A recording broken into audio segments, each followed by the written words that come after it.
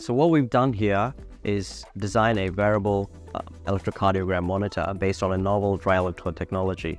We've used a different thin film technology here, which is a completely different approach compared to what we have with the bulky system that you find by the bedside monitors in hospital settings.